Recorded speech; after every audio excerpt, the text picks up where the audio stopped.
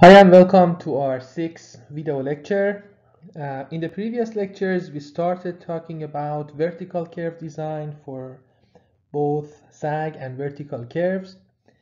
In the previous video, we started talking about horizontal curves, and today I'm going to continue that conversation and we are going to learn a little bit more about horizontal curves and stopping side distance and how it's gonna influence the design of horizontal curves. Let's start with looking at this horizontal curve that we have here. This is a very quick recap. So we have this tangent line that I'm showing you here just before the PC and another tangent line, and then we are using this um, circle to connect these two tangent lines together. Um, So we talked about the degree of curve. We have an equation for that. You can see it here. The length of t or tangent is equal to r into tangent of delta over 2. Delta is this angle here, or you can see it here as well. We talked about E, we talked about M, and also we talked about how to determine the length of the curve. And each of these equations that you see here, in the previous class I showed you how you can derive them very easily by looking at different triangles here, and so if anytime you need to get any of these, it's just you don't need to memorize them. You can just think about these triangles and get them. What I want to do today is that I want to start with an example problem, and in that example problem we get to use some of these, and then we talk about SSD or stopping side distance, and we will conclude our discussions on horizontal curve design and pretty much chapter 3. Okay, here is the example that we are gonna go through today. We have a horizontal curve that is designed with a radius of 2000 feet. So this is our R or RV here. Doesn't really matter now. In the future, we will see the difference between R and RV. The curve has a tangent length of 400 feet. So this is T. The PI is at station 103 and it wants us to determine the station of P sub T. So what you need to do always when you see an example like this is to start to draw it and put the information on the curve, and when you do that, all of a sudden things are gonna become much easier. So what I want you to do is to pause the vehicle here, draw this curve, and then solve this problem through, and then resume and see my solution. Okay, so let's start with drawing this curve. So we have something like this, and we know that the radius is equal to 2000 feet. Okay, the length of the tangent, or T, is equal to 400 feet, and the station of PI is 103 plus 00. Here is my PC, and it asks for the station of PT, or this point. So one thing that you need to keep in mind is that whenever we talk about the station of PI, we are moving on this line. Okay? Whenever we talk about the station of PT, we are moving on this line. Because of that, if you just take the station of Pi and add 400 or lengths of t to that, because that length is equal to this length, right? If you do that, it's not gonna get you to pt. This is gonna take you to this point, which is not where I want to be.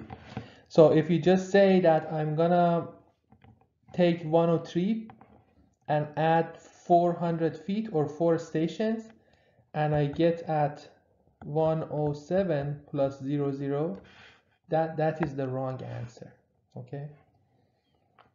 In fact, if you want to find the right answer here, you need to start from this point. Let me use a different color. You need to start from this point. You need to come back here. Whatever the station is there, you need to add the lengths of the curve to that, and you get to the station of PT. So how do we get from PI to PC? If from PI you subtract 400 feet or 4 stations, you get to PC. So then station of PC is quite easy. It is equal to 103 minus 4 stations, which is equal to 99 plus 00. This is the station of PC. Now if I want to find station of PT, what I can do is that I can start from station of PC, which is 99 plus 00, and I can add L to that. I just need to remember that L should be in stations. So whatever you find for L in feet, you need to divide it by 100. So really what I need to do here is to find L. And if I find L, I'm done. I'm just gonna go backward 4 station. I'm gonna get to PC, and then I'm gonna go forward L stations.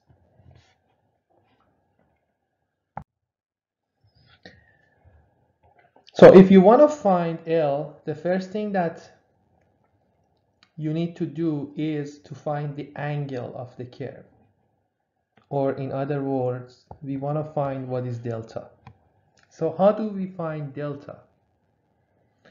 What we know is T, right? We know T. T is 400.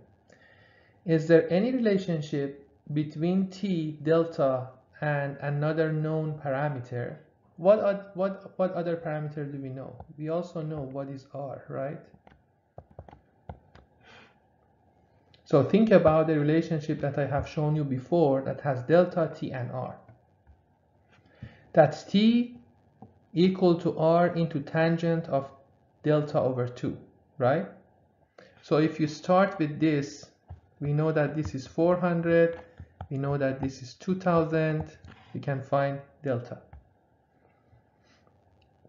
So 400 is equal to 2000 into tangent of delta over 2. It means that tangent of delta over 2 is equal to 4000 over 2000, and if you do the math, delta is going to be equal to 22.62 degrees. So I have delta. How do I find L? So delta is known. How do I find L? There is another relationship between delta and L, and we are going to use that relationship so that we can find lengths of the curve. So that relationship is the last relationship that I showed you on the graph with the curve and everything. L is equal to pi over 180 into R into delta. We know what is R, it is 2000. We know what is delta. It is 22.62 degrees. So you just plug everything into equation, and what you get is a length of 789.58 feet. How many stations is this?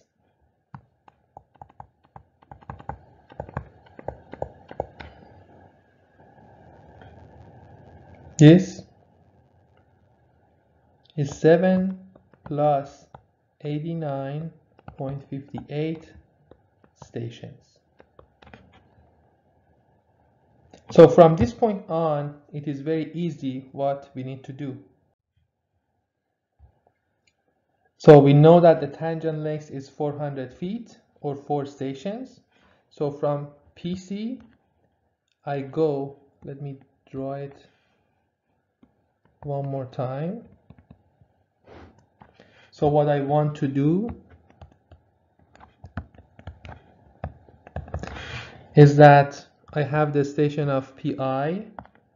From there, I go back to PC. That means that I subtract 4 stations from the station of PI. So I'm going to get to 99. And then from there, I'm going to go on the curve and I'm going to get to PT. So I'm going to add 7 plus, I forgot the value, 89 something stations.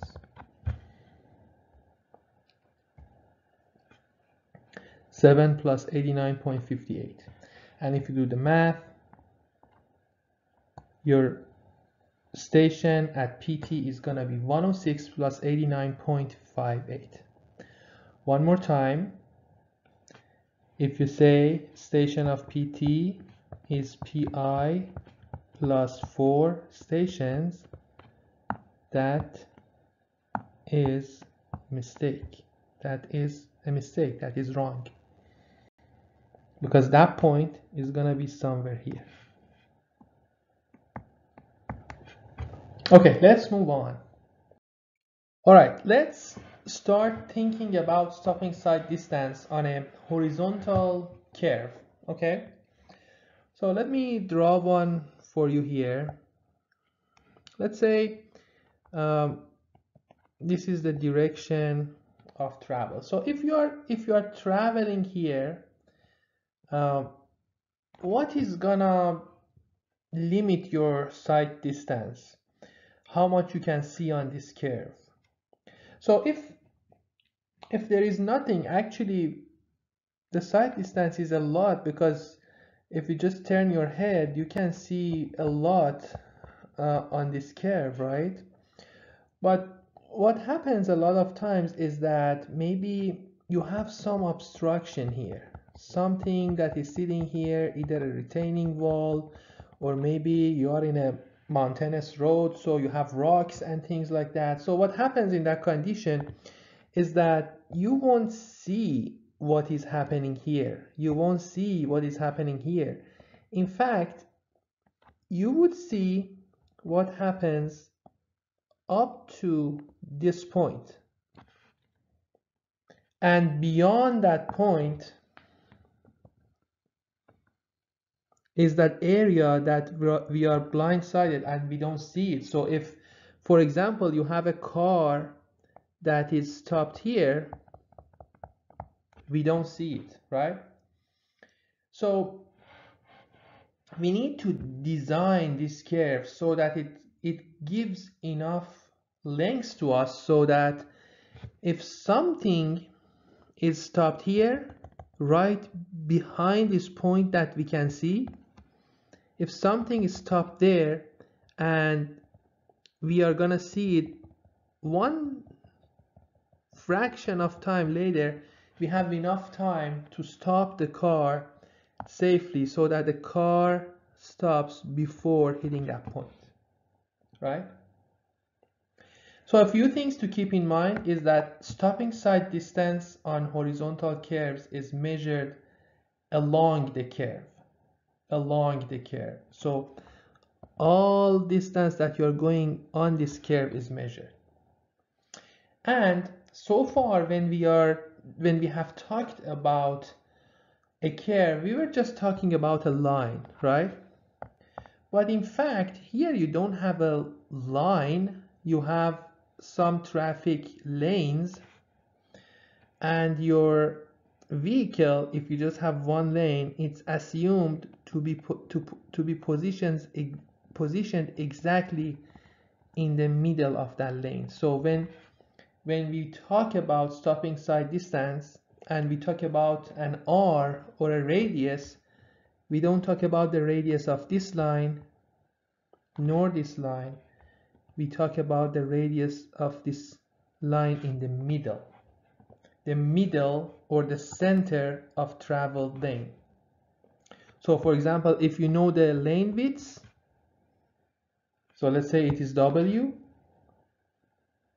and you know, for example, that the radius of this point is R, the radius of traveled lane would be R plus W2. But remember, this is not a generalized formulation. Why? Because if the radius that you have measured is up to this point, then the radius of the center line would be R minus W2. So you need to be very careful what kind of radius is given to you. Is it for this side? Is it for this side? Or maybe you have more lanes, it is for the center line of the road. And then you need to bring it to the center line of the traveled lane. And the other thing to keep in mind is that if you have several lanes, which one of them is the critical lane? The one that gives you the lowest radius, and that's the most inner lane. So always we talk about the lane that is closest to the center of the curve, because if you provide enough stopping side distance for that lane, you are good. Other lanes have enough room to stop. So for stopping side distance calculation, we use this figure, and this helps clarify a lot of things that we are using. So here, this is the center line of the highway, okay? And here we are assuming that we have only 2 lanes on this graph. We can have more lanes, and it makes some minor changes in what we are doing.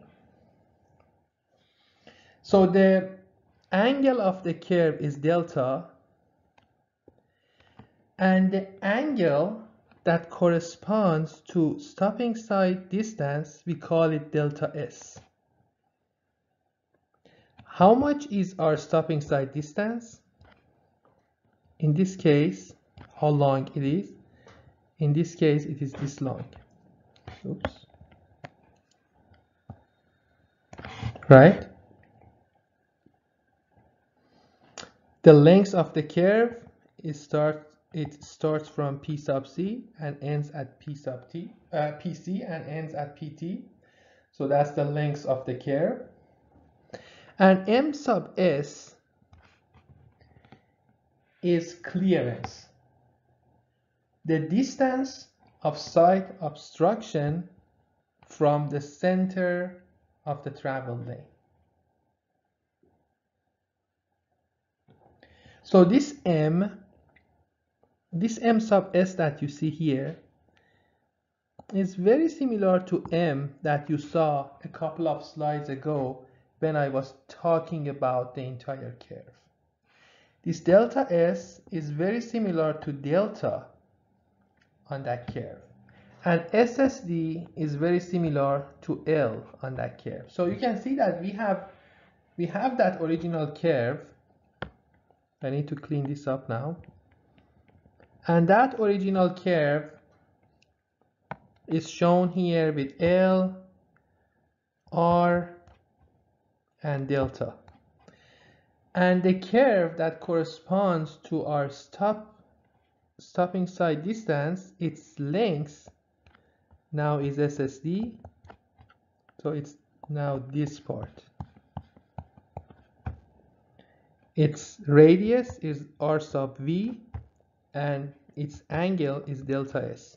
So all the equations that we had for L, R, and delta are gonna work if you just replace L in those with SSD, R in those with R sub V, and delta in those with delta sub S in the slide that I showed you in the last class. So what we want to do is to determine the central angle, or delta sub S, that corresponds to an arc whose length is equal to stopping side distance. So how many degrees you need when you are traveling on that curve for a length of stopping side distance? And remember that the radius of that curve is not r anymore, it is rv. So one of the things that we did assume in the previous slide was that L was greater than SSD. If L is smaller than SSD, you won't be able to provide enough stopping side distance. So this is a key assumption here. If you remember, we had an equation that was L is equal to pi over 180 into R into delta. So what I'm doing is that I'm replacing, or I'm substituting L with SSD. I'm substituting R by R sub V and delta by delta S. If you do that, this is the equation that you get. And if you solve that equation for delta S, you get this equation here. So this equation gives you the angle corresponding to that stopping side distance based on the stopping side distance and R sub V. Now, if you remember, we had another equation that was giving us M based on R and delta, M equal to R in 1 minus cosine of delta. So what we have done here is that we have replaced M with M sub S, R with R sub V, and then delta with delta S. And then for delta S, I have brought this term and I have put it here. So if you do that, you're going to get this equation that I have here. M sub S is equal to R sub V into 1 minus cosine of 90 into SSD divided by pi divided by R sub V. We can solve this equation for SSD and get this equation. So this equation is going to give us the stopping side distance based on the radius of the center line of the critical lane, the most inner lane, and it shows up here too, and it shows up here too, and M sub S, the distance of the side obstruction from the center line of the critical lane. Okay, so these are all the equations that we need so that we can determine the stopping side distance on a horizontal curve and find out either SSD, or if we have SSD and L, we can say that how far the obstruction should be from the center line of the critical lane. So what I want to do is that I want to go through an example in the next slide with you so that we see how everything that we talked about here works. So in this example, we have a horizontal curve on a 4-lane highway. And one thing that you want to keep in mind, whenever we say 4-lane highway, 6-lane highway, we are talking about the total number of lanes. So 4-lane highway means that I have 2 lanes in each direction. In this 4-lane highway, my super elevation is 6%. Central angle is 40 degrees. The road has 10 feet lanes and 8 feet shoulders on both sides with retaining walls right at the shoulder. So it means that at the shoulder, so we have something like this.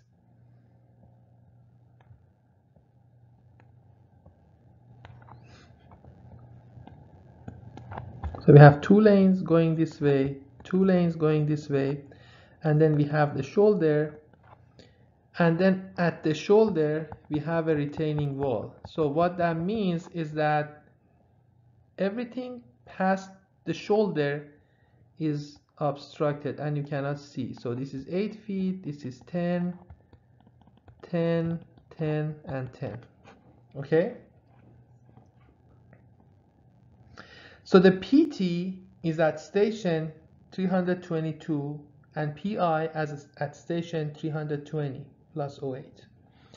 So one thing to keep in mind is that when we talk about PT and PI and everything, we are talking about the center line of the curve, which is here. Okay? So PT, when the curve ends is at 322 plus 50. PI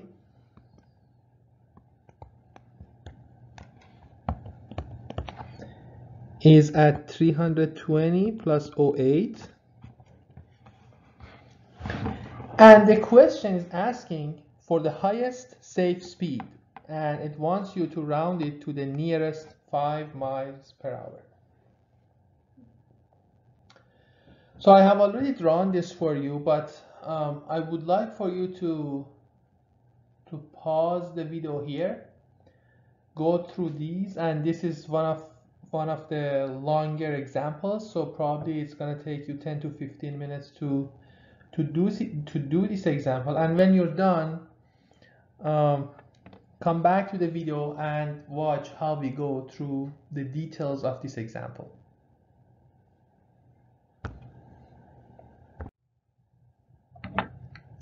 Okay, so let's take a look at the solution, and I have put some key input on the top of the slide so that we don't forget them.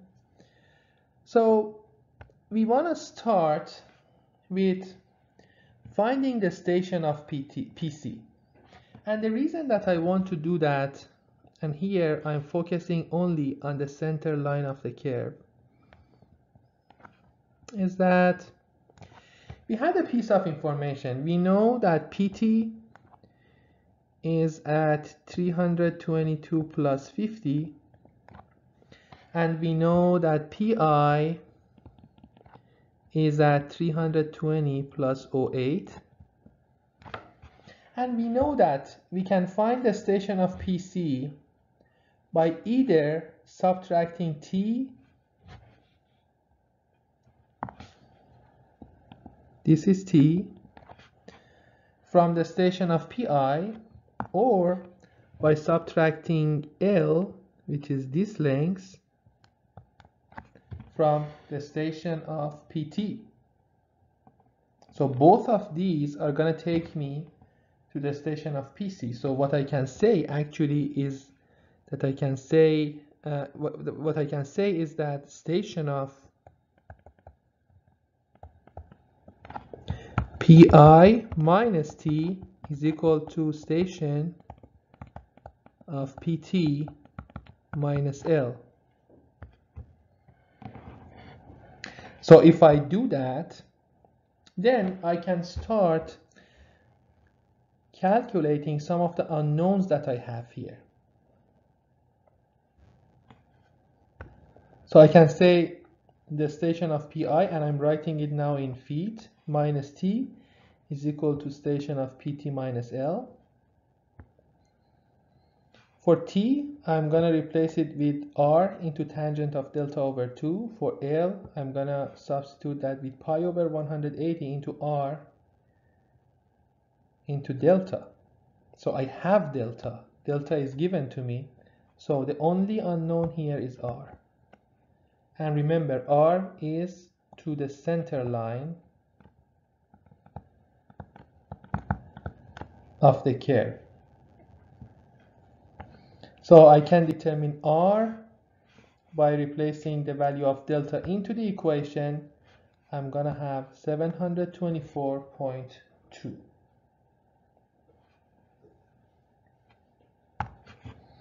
What is r sub v?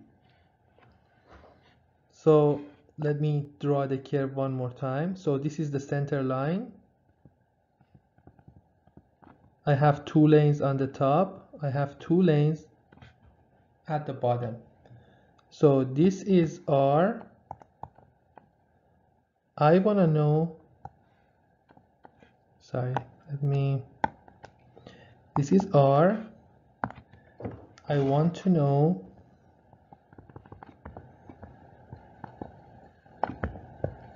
RV.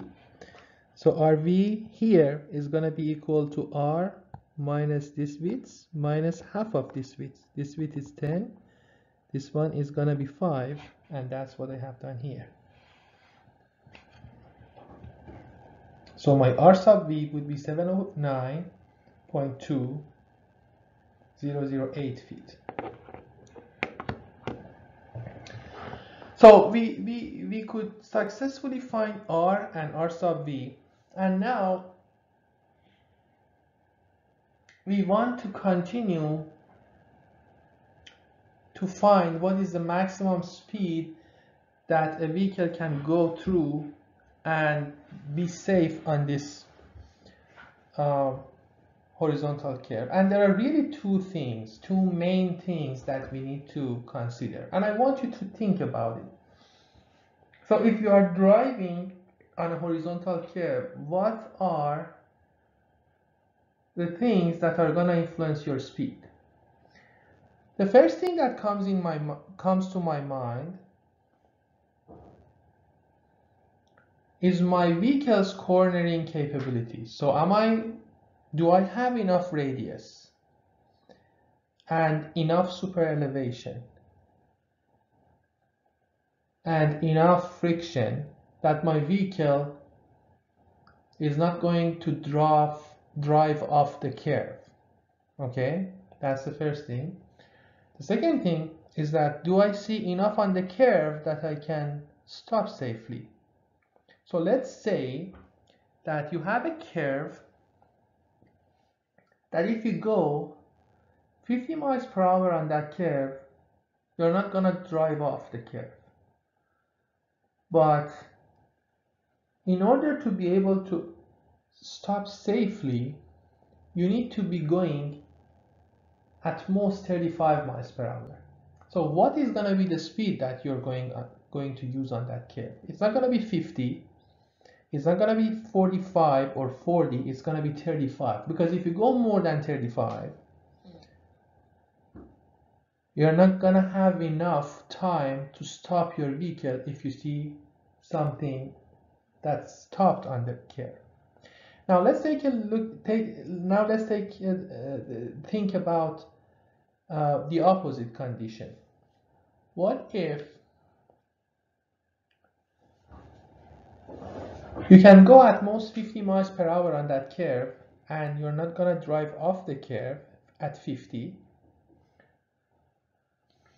but if you go up to 70 miles per hour, you can still safely stop your car if there is something on the road. So what is going to be the highest speed that you're going to travel on that road? It's going to be 50, right? Not 70, because if you go more than 50, you're going to go off the road, right? So now in the next couple of slides, I want to do that. I want to find what is the maximum safe speed that I can go on the road and don't drive off the road, and also what is the maximum speed that I can be traveling there, and if I want to stop my car I have enough time and distance to stop it before I hit something, an object that is on the road. So I'm going to start with vehicle cornering capabilities. So we find the length of the road. So that is going to be just putting everything into this equation. L is going to be equal to pi over 180 divided by r into delta. So the length is going to be 505 plus 505.588. Station of PC is going to be equal to station of PT minus L. So if you just do that, you get this station for PC. And now we are going to check for vehicle cornering requirements. And we go to table 3.1 and we know that the super elevation is 6%. That was given to us. Okay? So if you have a super elevation of 6%, if the design speed is 50 miles per hour from the table, our R sub V is going to be 833. So if you are going at 50 miles per hour, you need a radius of 833. What we have is 709. So that is not adequate. We cannot go at 50 miles per hour. Let's try 45. If you go at 45 miles per hour, the R sub V that is required is 643 feet. How much do we have? We have 709. So that is adequate. So from vehicle cornering capabilities, we can go at most up to 45 miles per hour. And remember, these numbers are coming from table 3.1. So let's save 45 miles per hour in our memory. Now we are gonna work with the stopping side distance. So how much clearance do we have? The shoulder width is 8 and the lane width is 10. So this is my shoulder, that is 8. This is my lane width, that is 10, and we are talking about the center line of the critical lane. So this is another 5. So my M sub S is equal to 8 plus 5, right? Or 13 feet. That is the amount of clearance that I have. So let's go to table 3.1 again and find the required stopping side distance for a speed of 45. Why do I start from 45? Because 45 was the highest speed that I could go from cornering, vehicle cornering capabilities perspective. So if I go with the speed of 45, my stopping side distance is going to be 360. I'm going to put it in this equation, and that is going to give me the required M sub S. So the required M sub S is equal to 22.72. How much clearance do I have? 13. How much do I need? 22. So the need is more than what I have. So 45 is not going to work. What do I do next? I'm going to reduce the speed by 5 miles per hour. And that would give me a speed of 40. So if my speed is 40, the stopping side distance that I get from that is 305. So if I put my R sub V, which is 709, here, and stopping side distance of 305, I get a required M sub S of 16.33. My required side clearance is 16.33. I have 13 feet. So this is not going to work either. I'm going to reduce the speed to 35 now, another 5 miles per hour reduction. So with that, my stopping side distance from the table, and again, same table, table 3.1, is going to be 250 feet. I'm going to put everything in the equation, and I'm going to get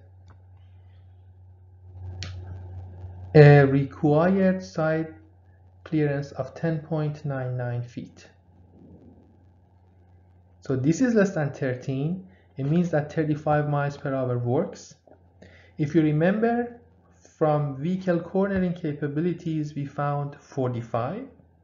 Here we found 35. So the lowest of the two is going to govern what we can do and what is the fastest speed that we can go there. So here is the last slide that I wanted to share with you on chapter 3. Make sure to go through these in time, and from next week we start with chapter 5. Thanks.